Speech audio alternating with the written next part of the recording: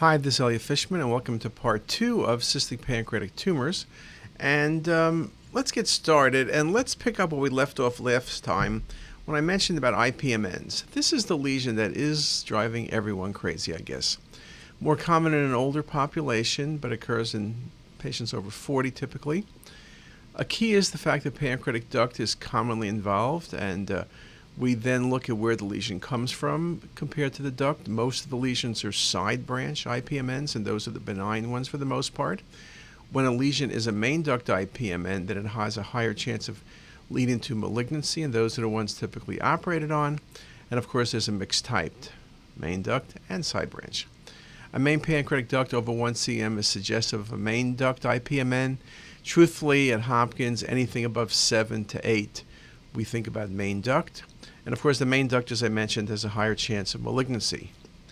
Predictors of malignancy in IPMN include lesion size over 3 centimeters, growth over 2 millimeters a year, the presence of mural nodules, thickened septations, particularly enhancing septations, and any clinical symptoms like abdominal pain or unexplained pancreatitis. When you have unexplained pain and pancreatitis, that patient will always end up getting surgery.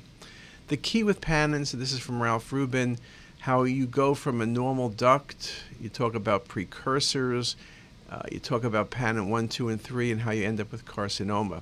And very much it's kind of thinking about it in terms of the story of colon cancer, that you start off normal, and then as you progress, the progression can lead to malignancy. So what do we look at? Classic IPMN, body of pancreas, 1 cm. Classic IPMN, maybe a thin septation, head and neck of pancreas, closer to 2.5 centimeters. Here's the same lesion in coronal view. One of the things that always interested me, the Tanaka criteria says 3 cm or over you operate, but that's 3 cm on the axial. What about 2.7 axial and 3.5 on coronal? They never answered that question. Another example here. Now this case shows you very much the difficulty in the sense that this lesion could be an MCN.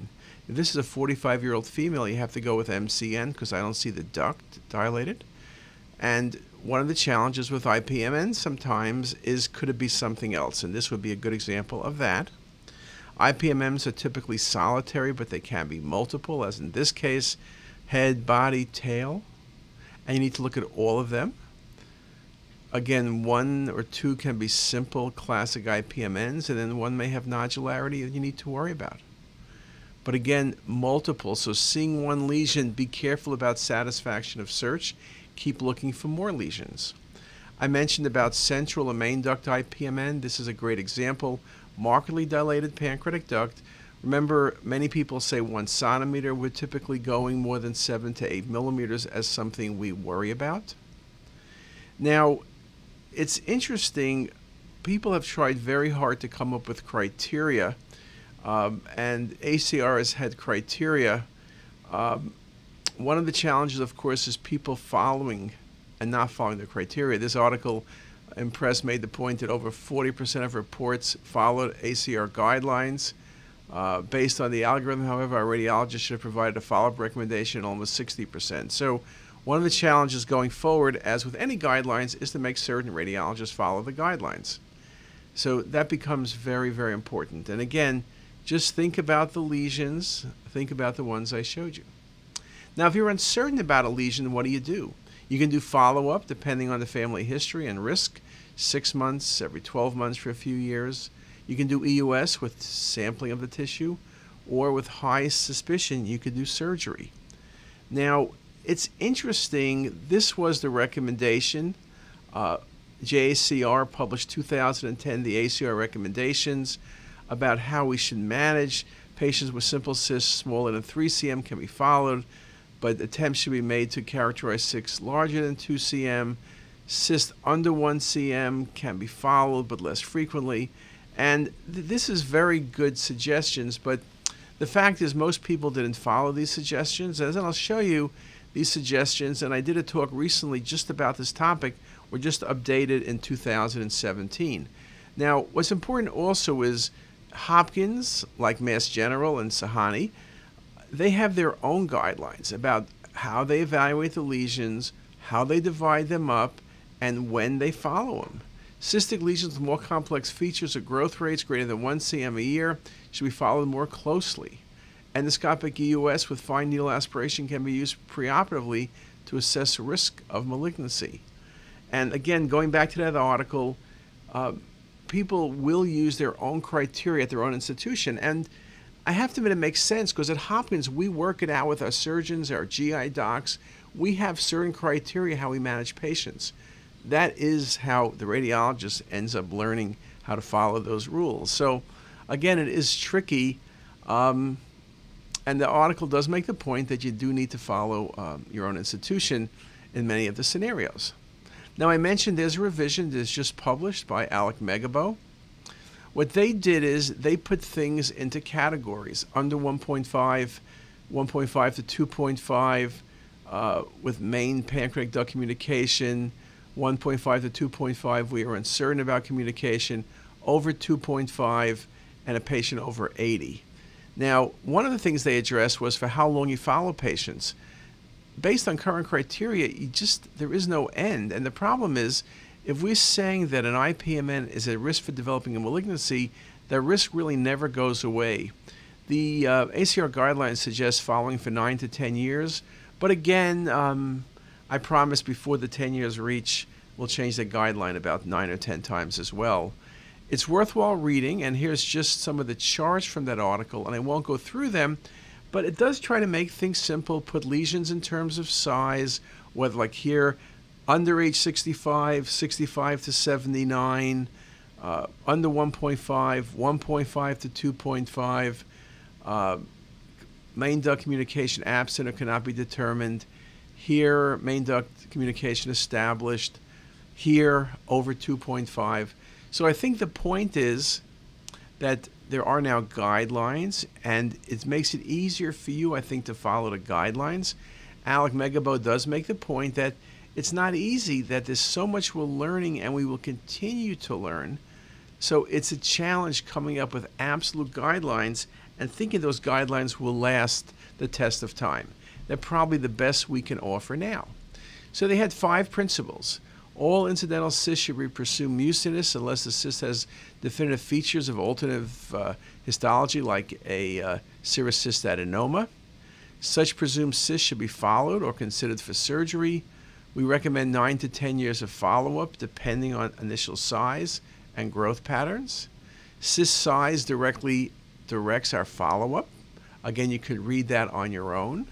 Because the flowcharts apply to a range of cyst sizes, growth may require shifting from one flowchart to another, most commonly when a lesion goes from under 1.5 to 1.5 centimeters. So again, you've got to be paying attention to that. Development of worrisome features or high-risk stigmata, nodularity, septations, enhancement, should lead to EUS or surgery. Again, worrisome features at any size are indeed worrisome, and you need to go on to the next step. And of course, it always helps to compare to prior studies and see what exactly is happening. So again, it's not a perfect set of criteria, but it's one I think you could live with. And again, you're going to have to balance it against your own institutions. But I think at the end of the day, the most important thing is you have some set of criteria which helps the referring physician, helps you, and helps our patients. Now, in fact, at Hopkins, we have a multidisciplinary cyst conference. We discuss the cases. There's a clinic. We talk about how we manage patients from main duct IPMN, MCNs, and growth will end up in surgery. We have a chart of how we evaluate these patients. And our results were that sometimes we're more aggressive, but the majority of times we're in fact less aggressive. You can see from these 2 charts that we do change the management of patients, and in fact it's about 30% of the time. So one of the challenges, even though you would say, gee, we have criteria, everybody should have the same answer, obviously it's not going to be the same answer. And this article by Lennon makes that point. Management was increased in 52 patients. Management was decreased in 16 patients, including 10 who had their recommendation changed from surgery to surveillance. So again, multidisciplinary conference, we do that for pancreatic cancer, and now we do it for pancreatic cysts. So again, it puts everyone in the same room trying to come up with the optimal management for the patient. Now, when we look at cystic lesions, and we mentioned this before, there are other lesions that can be somewhat confusing. And let me look at a couple. So one, of course, is a necrotic adenocarcinoma. But, you know, they're never perfectly cyst. There was wall enhancement, there's septations, nodularity, and, of course, here there are liver metastases. I don't think you're going to confuse this with an IPMN. Not a problem. Or this case, it looks cystic, but the wall's thickened, there's septations, nodularity, there's compression of the portal vein and SMV, and that also is going to be an adenocarcinoma. So again, we can have cystic adenocarcinomas, and those were just two very nice examples. Now, I mentioned we can have cystic neuroendocrine tumors. It's interesting, most neuroendocrine tumors are larger and they're very vascular.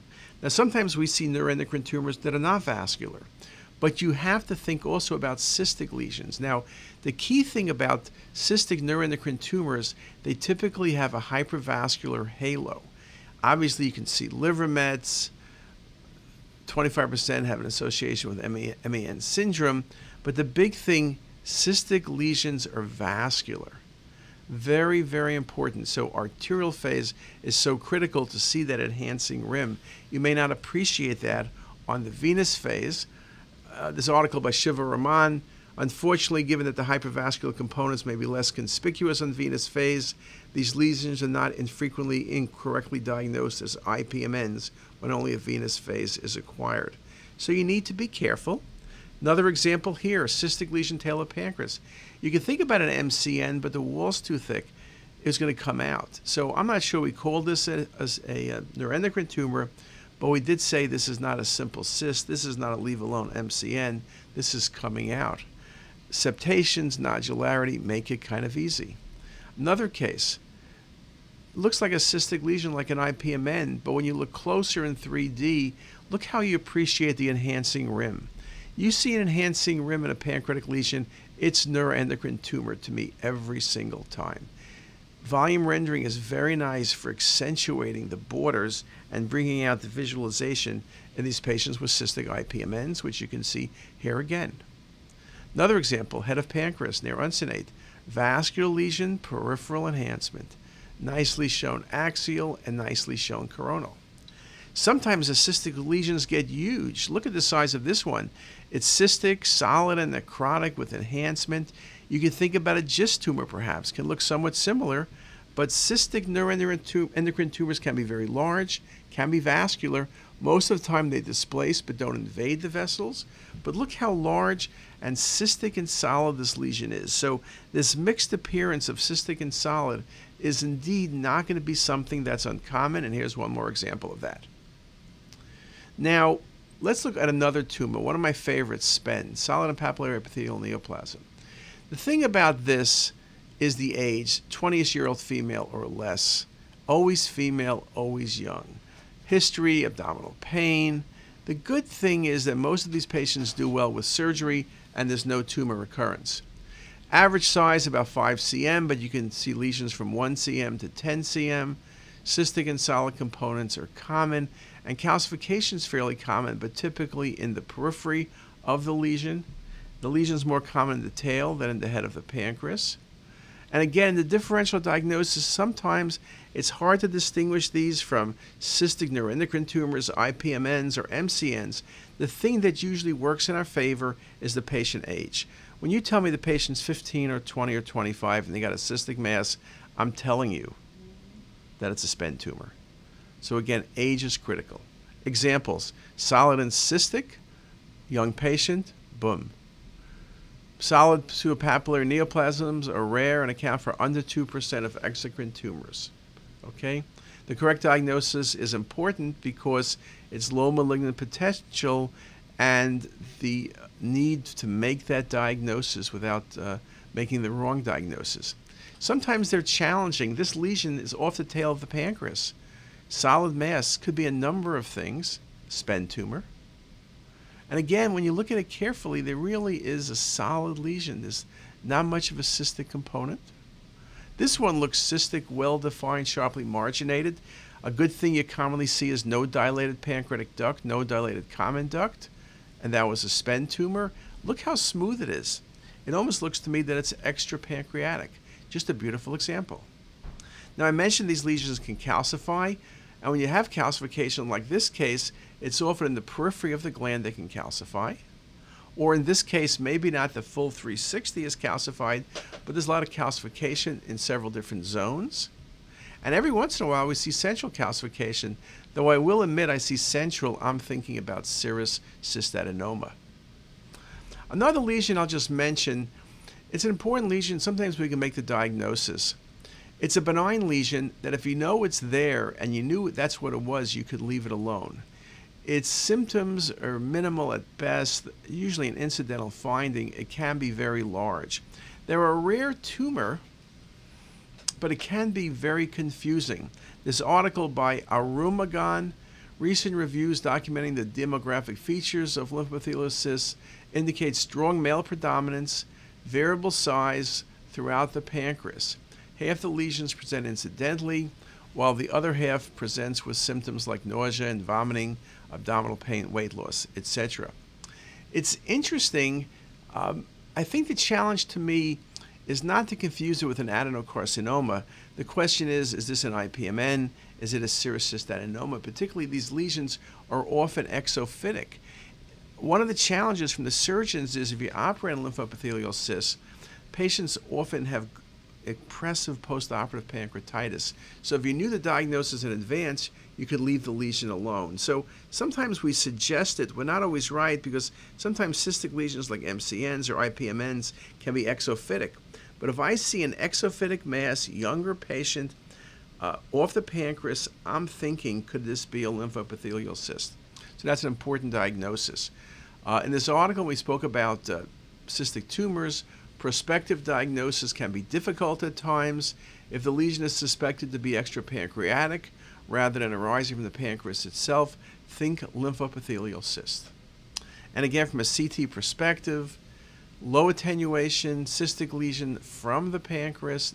Sometimes you can't tell it's from the pancreas. It could be from the spleen or stomach, perhaps. Duplication cyst, mesenteric cyst. Here's a nice example. That's coming off the pancreas, but if I told you it was off the stomach, you would say yes. If I told you it was sitting in the lesser sac, you would say yes. Very nice example there, and you can see it in the coronal view. Another patient, 62, with abdominal pain. And when you look here, you don't see much, but when you look at the other images, you see the lesion in the tail of the pancreas. Now again, right age group, could this be a serous cystadenoma? Yes. Could this be an MCN? Yes. So it can be a very difficult diagnosis to make with being very definitive about it. So I've gone through a number of the cystic pancreatic lesions in these two talks, and hopefully it indeed will help you. We've noted that cystic pancreatic neoplasms present a wide range of pathologic entities. There's considerable overlap in CT imaging appearances. However, we often are able to better understand lesions, particularly in 3D, and now we're looking at some role for cinematic rendering. Multiplanar and 3D are very helpful in what otherwise are very complicated lesions. And many lesions require surgical resection due to uncertainty diagnostically, and that's just going to happen. So I think we can be suggestive, but we can't be definitive. But again, with experience, I think you can do very, very well. And again, think about age. We do have an app on pancreatic masses. That app focuses on a number of things, including age and many of the signs of pancreatic masses. It's a good place to look if you want more information. And with that, I'll stop there and thank you very much for your attention.